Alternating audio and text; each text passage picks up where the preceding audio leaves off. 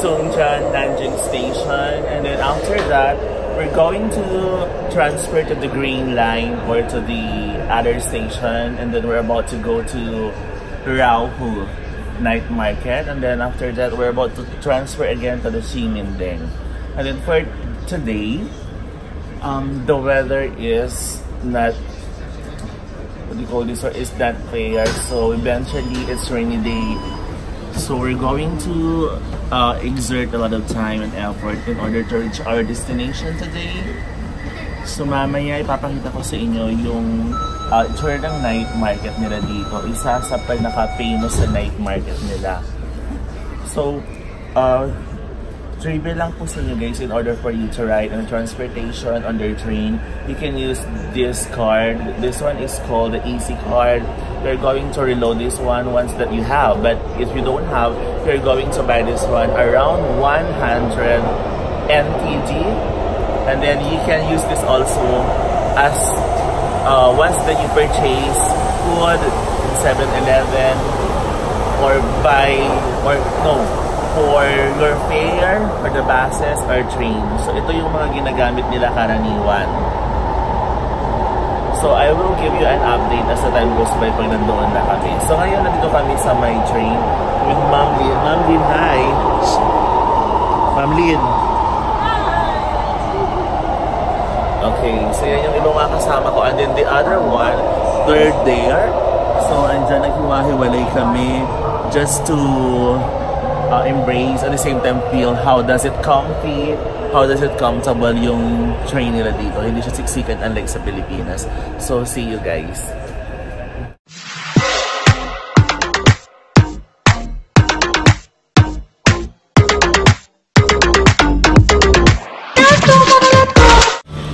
So ayan guys, so finally nakarating na kami ngayon sa may Raohe. Pero hindi nila yung pinopronounce as Raohe. Instead, it should be Raohe. Yun ang kanilang pronunciation. So ito yung night market na kilala dito. Tapos pupuntahan din natin ang Ximending mamaya. So ngayon, iikot tayo ngayon dito sa may Raohe. Titignan natin yung mga paninda nila kung gaano ba ito kamura or hindi. Ang alam ko, mura yung mga ano dito, mga food, at the same time mga shoes, mas mura dito kumpara doon sa ating bansa. So iikot tayo guys. So tara, let's go. So ito na yun guys. So welcome to Raohe Street Night Market. Yan, lang tayo. So unahin natin tingnan yung mga food. So dito, andyan ang mga anhan ng cellphone. Andyan, pwedeng makita. If you're going to play, why not? Meron din sila dito. Dito sa may gitna. So ayan, pag bibili kayo ng mga ano mo yun, no? May talong, may ano. Ayan, so ito yung mga ano nila dito. So paper 500. So yan, yung mga damit din sila. Sobrang jahe kasi yung ulan kasi hindi siya nakisama. So yung iba, they're still putting their stall para magtinda today or tonight na pala. So ayan. So ito yung tinatawag natin Cosmed. So ayan, nag-o-open pa lang sila. Ikot-ikot lang tayo. So ito yun. Guys, ito yung nagsasabi ko, oh.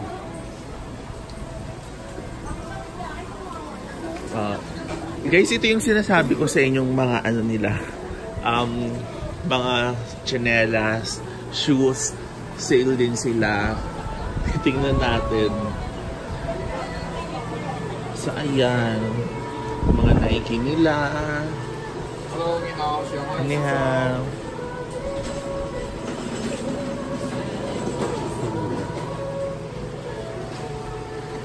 Doon tayo sa Nike shoes.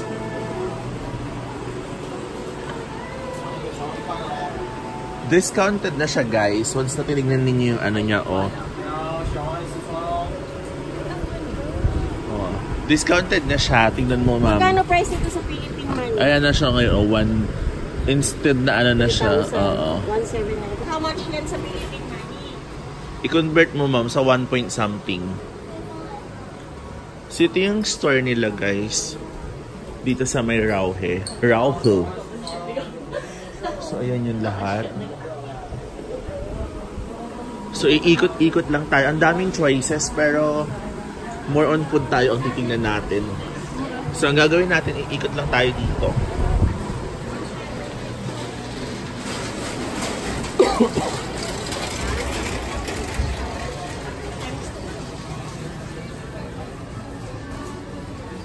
Yan. So, more on, pwedeng gusto maglaro talaga dito sa Raohe. Ayan. So, ang dami nilang food.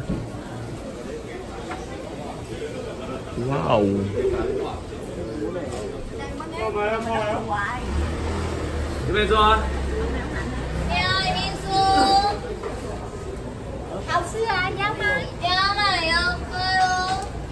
Tapos meron din silang longganisa. How much is this? $20. $20. Yeah. Can I taste? Can I have one? Okay, sure. Okay, so guys, we're here. We're going to buy one. Hindi ko alam kung anong tawag dyan. Longganisa ba yan or what? So, yan ay 20 new Taiwan dollars. So, wait lang guys. Magbabayad muna tayo.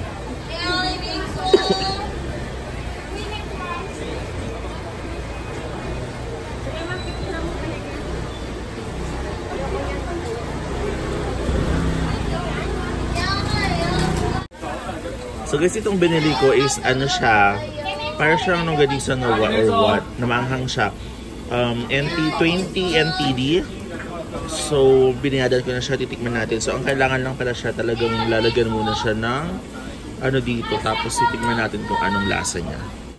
Okay, so titikman na natin yung ano niya, kung ano ba yung lasa ng kanilang ano dito sa kanilang store.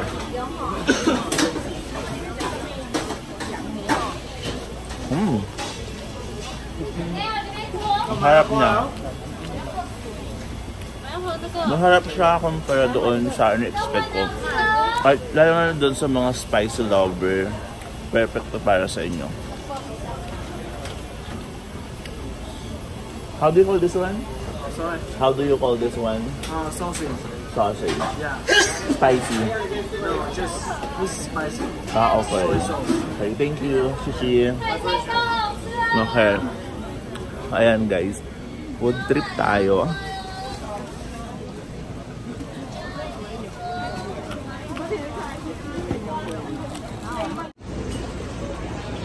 Ang jahe guys, kasi dito sa Raohe Market, nakakainis kasi sobrang lalakas ng ulan.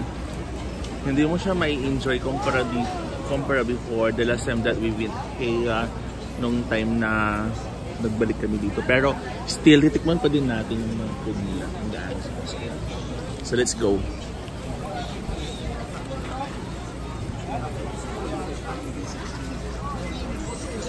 So this is Raohe Night Market. So what is that guys? Oh, ito na siya. Dumpling.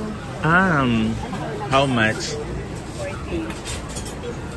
Another not spicy. Okay. So this one is, ano yung dumpling?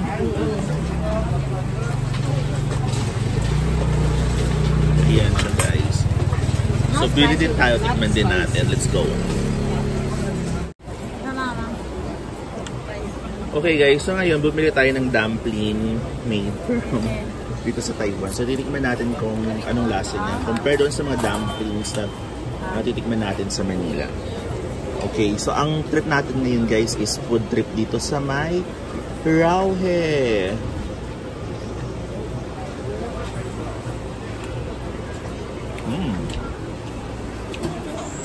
Harap.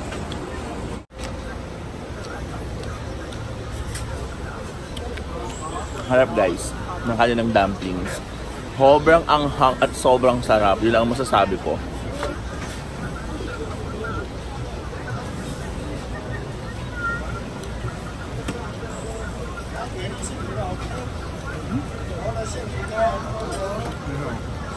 I really love this one. It's so tasty. At the same time, to those spicy lover, you must try this one because it's so amazing. But hi. What part of the Philippines? Say hi to my YouTube channel. Say hi. Hi. Okay. Another foreigner with me.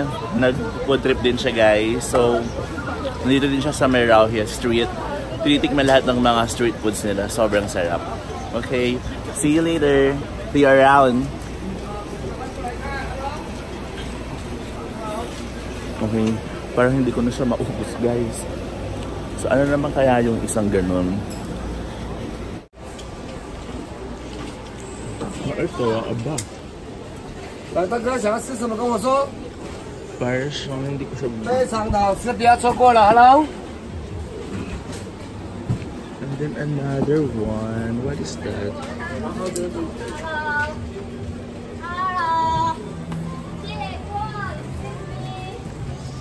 And then, nagsiset up pa sila kaya kaunti pa lang yung tao. So, mamaya natin tikman yung mga ibang food nila.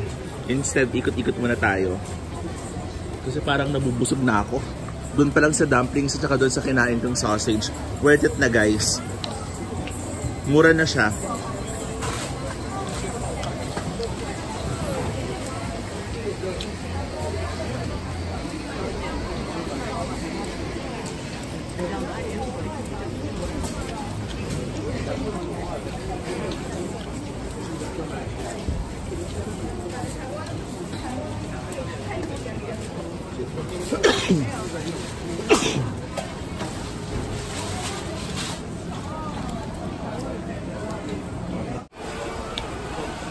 Ayan guys, so dito pa rin tayo ngayon sa may Raohe Street. Ang dami talagang mga pagkainan dito.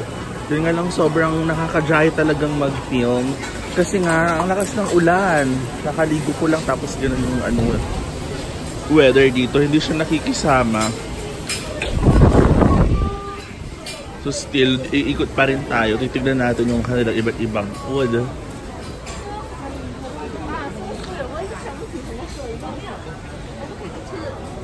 So dito naman may mga gulay sila, vegetable. Tinang mo dried lahat, pati okra meron, halo-halo.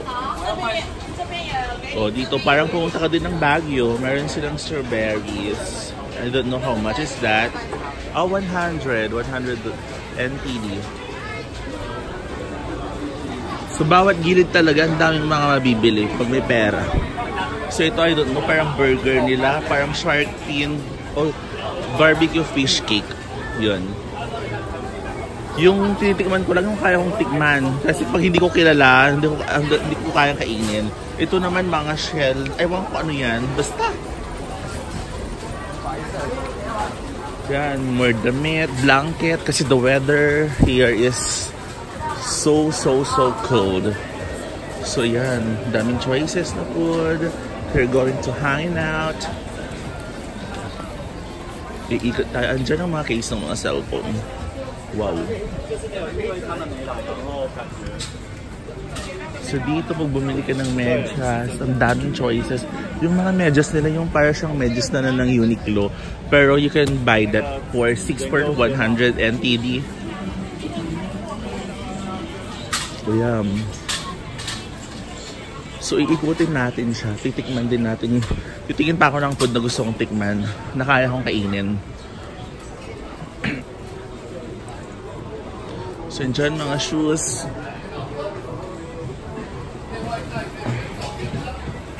Ayan. So medyo nandito na tayo sa may dulo. Iikot ulit tayo. Titignan ko nga itong ano na ito kung magkano. 900 NTD. Medyo mahal din siya compare doon sa Pilipinas. So ayan. Ikot-ikot lang tayo. Ikot-ikot lang tayo hanggang mapagod tayo. Kagaya ng pagpapaikot sa atin ng ating mga mahal sa buhay.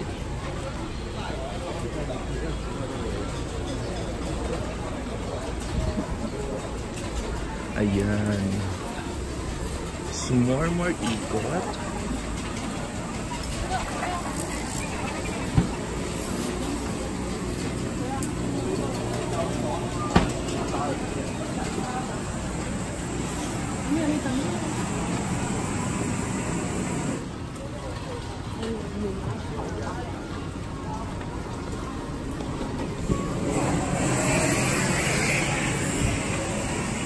Ayan. Medyo matatapos na natin yung dulo, pero iikot tayo. Diyan, if you're going to play, meron din. Iba't iba. 500 yung mga jacket nila o NTD.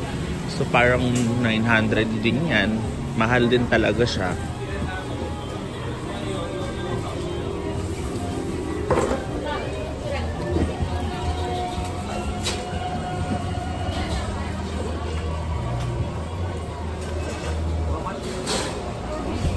Yan yung mga bibilhin ninyo.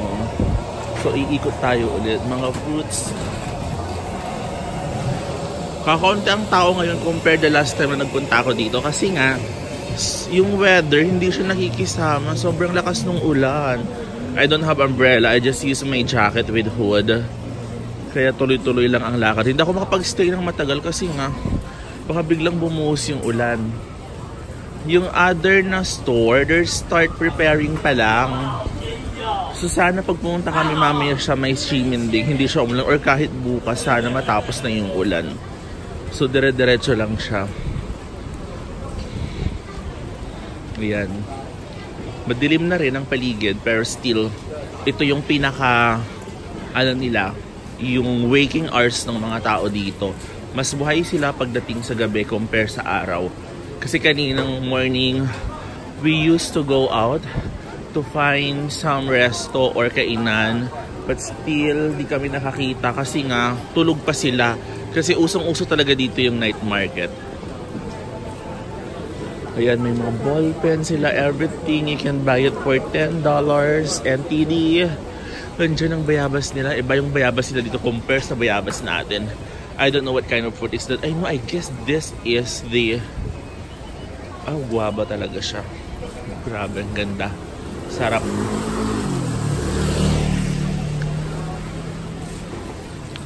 So, ayan. Iikot muna tayo. Ito ang buhay Raohe. But they're not pronouncing that as Raohe. Raohe. So, this one. Paggabi, titignan natin yung mga food nila. Okay. Wow. Okay, ito yung kanilang mga street food. Then I will try this. Ay, alam ko yung bilog-bilog dito. Ay, ito yung masarap dito. The last time na nagpunta kami dito, tinry ko to. Sobrang sarap niyan, guys.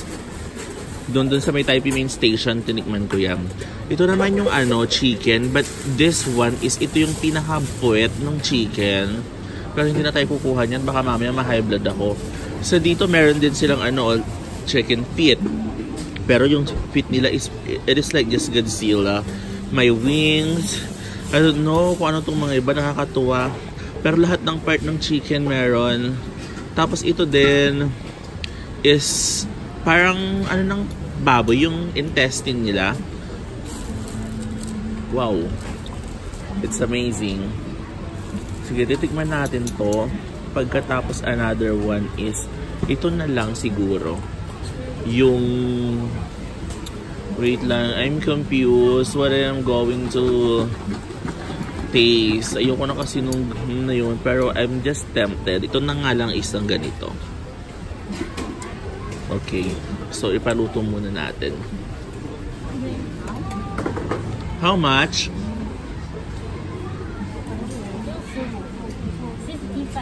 55? Okay, wait. Hindi na tayo masyadong 60. 65. Okay. 65 NTD. So, yun. Pero pag magpapaluto din kayo dito, meron din silang something na mga gulay na pwede mong i-add-ons kung sakasakaling magpapaluto pa. Ayan. So, yun yung binili ko. Ito yung binili ko, guys. So, itong bilog na to. And then, itong, yan. Kasi natikman ko na to the last time. Sobrang sarap niya. So, let's see kung gaano siya kasarap ulit. So, wait lang, guys. Okay, guys. Ito na yung binili ko. Naluto na siya. Titikman na natin siya ngayon. So, actually, ito kasi pag meron kang rice, so gani. Pero, ang problem kasi dito, hindi siya ganun kaano sa rice. Hindi siya ganun ka-famous ang rice dito. Parang hindi siya uso. So, ang nakakasad part doon is walang rice. Kakainin na natin dito. Titikman natin, ha? Ayan guys, messy hair na tayo. So, titikman na natin kanilang, sabi ko kayo hindi ako nagkamali. Yung mga bilog-bilog na yan, sobrang harap niyan.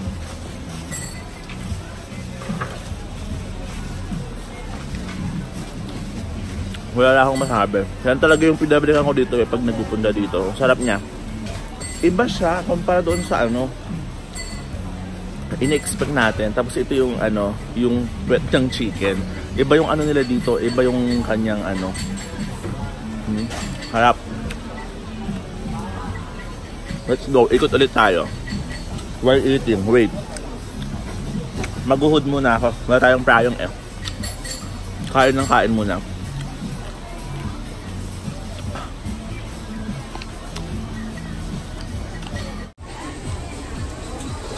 Ayan, bilihan ng mga pasalubong. 8 boxes for 500 NTD. I don't know kung masarap ang mga yan, pero di ko siya titikman. Pero alam ko mas mamura yung dito. Yung sa may sa may Shilin Market. Mas mura siya kumpara dito. So, dyan, ang daming choices. Pero hindi tayo bibili dito. Marami pa tayong araw para pumunta sa may Shilin Market. So, ikot-ikot na tayo dito. Nakabili din ako ng medyas dito. Mura. Like this one.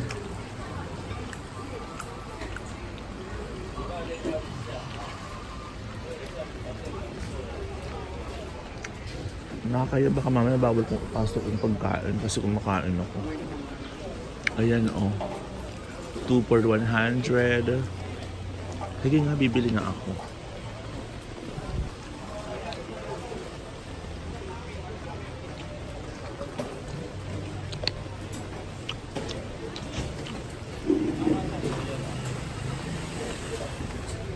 Bumila na nga.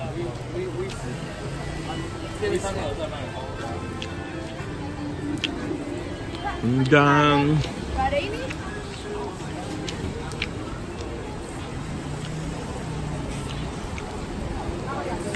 wow, pusit. Parang tawag doon yung above sea level. So ang daming mabibili pag may pera. Pag walang pera, nga. So ayan yung iba't ibang mga may dates sila doon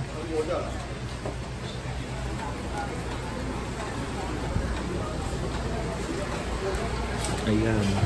So may mga fruits din sila. Huwag tayong core meat. Mag-fruits din tayo. Look at their atis. Sobrang laki. Sobrang laki pero sobrang may 100 NTD. Pomegranate also is 100 NTD. It's not practical, my God. Pero meron silang pre-taste. Let's taste. This is the plum green mango.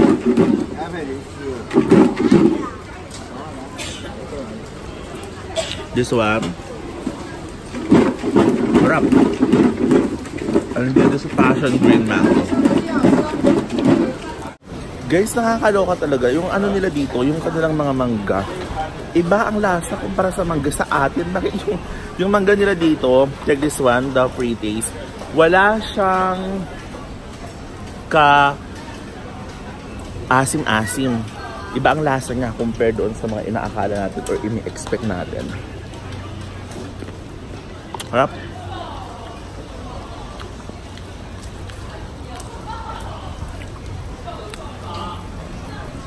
Parang hindi ko na kayang mag-dinner.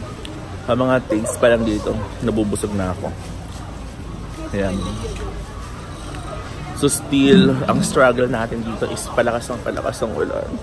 Nakakainis. Okay, we're heading doon sa pinakaunang street. Hindi natin alam kung nasaan yung mga kasama. But still, daming food.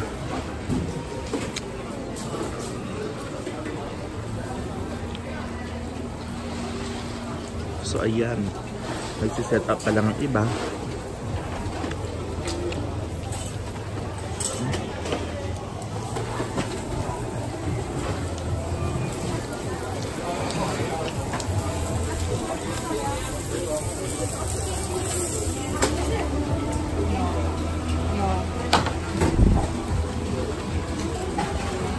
talangka.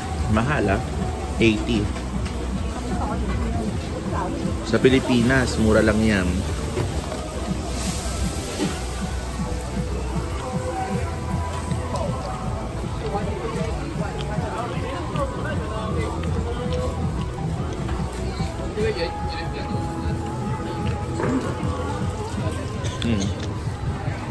Gusto ko sana kasi pwede sa akin.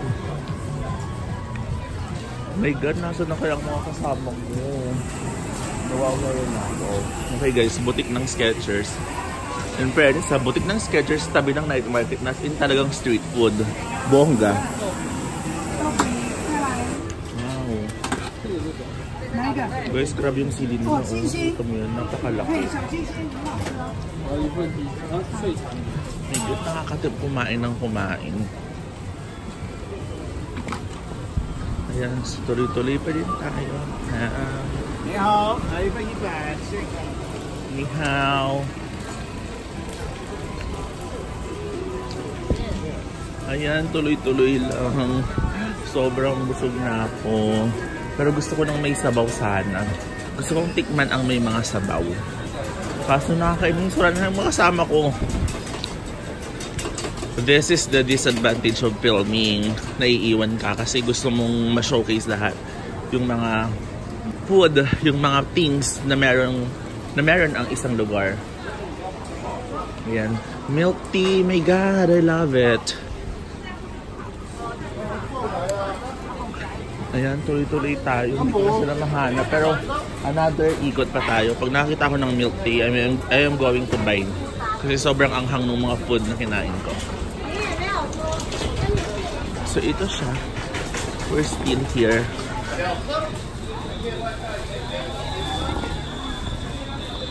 Ayan. So this one has mga ring ng cellphone, kung ano. Mura lang siya compared to the other store. Pero hindi ako bibili. I have a lot of casing.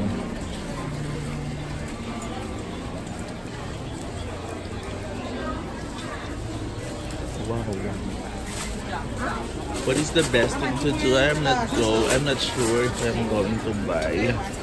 Pero kasi hindi pa kami napupunta sa Musilin Market. Kasi mas mura doon kumpara dito sa Raohe. Ito yung pinakamalapit kasi sa amin. Gosh, where's my friends? What is that? Watermelon, 60. Ayoko ng watermelon.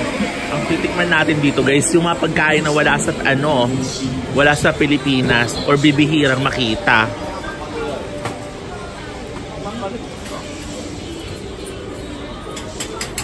Wala, nawawala na yung mga kasama ko. Hindi ko na alam kung saan sila nagpunta. I'm so stupid. Naiwanan ako. Ano to?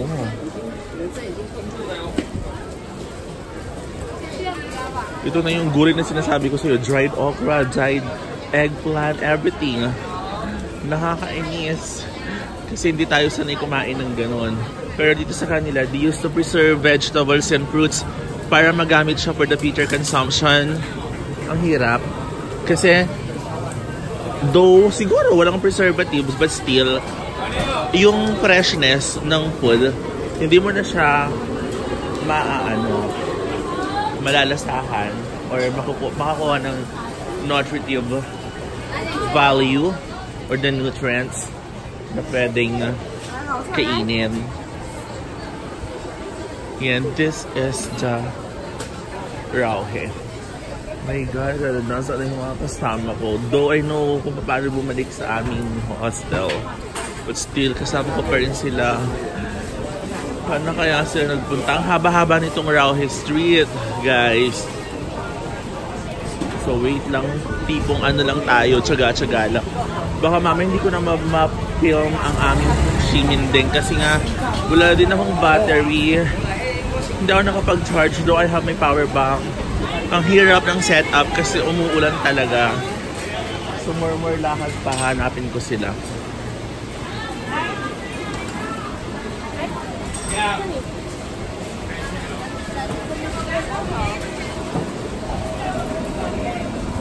Ayan.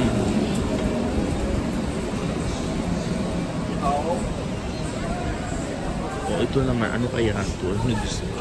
Mga tea ata mga yan. Where are they? Oh my gosh. What is that?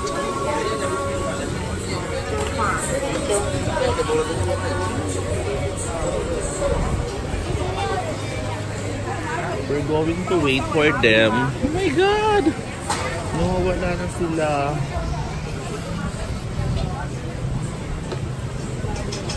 Baka nagkasalisihan na kasi syempre ang lakas ng ulan. Ayaw nilang ano. Diyan no, diyan guys. O yung ano na yun, no? Andyan ang Birkenstock na para siyang factory outlet dito sa Taipei. Pero hindi yan ang concern ko.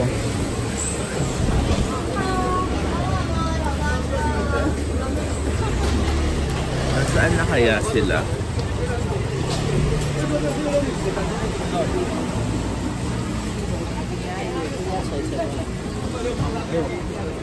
Okay, now where are they? Nasaan na sila? Naikot ko na ang buong Raohe. Ayan ang mga bread nila, 20 pesos, not bad. Tapos ito is sugar cane. Pero yoko sugar.